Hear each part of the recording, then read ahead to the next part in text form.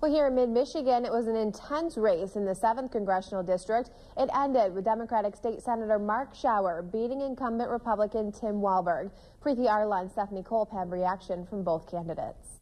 It was an exciting night for State Senator Mark Schauer, who spoke here tonight in front of a crowd of supporters claiming victory. He said it was a long and bitter battle in this race that was expected to be extremely close. But he said he had the votes to unseat his Republican opponent, Congressman Tim Walberg, in an area that traditionally votes Republican. And he said it was a good night for Democrats and for him. And he said voters sent a clear message that it's time for change, and time for change in the economy. Politics is about competing visions, but governing is about people coming together for a common purpose.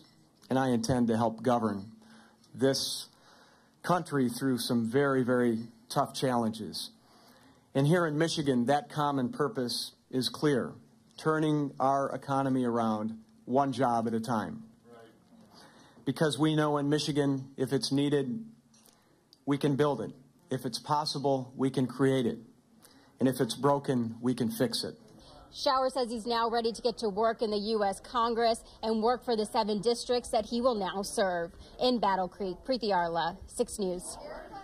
The night started out very positive, but it ended with a big disappointment here at Tim Walberg's party in downtown Jackson.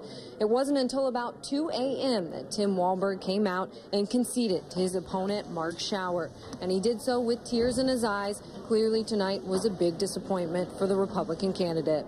I want you to know that we're living with the reality right now, and it looks as if there will be a new U.S. congressman from this district.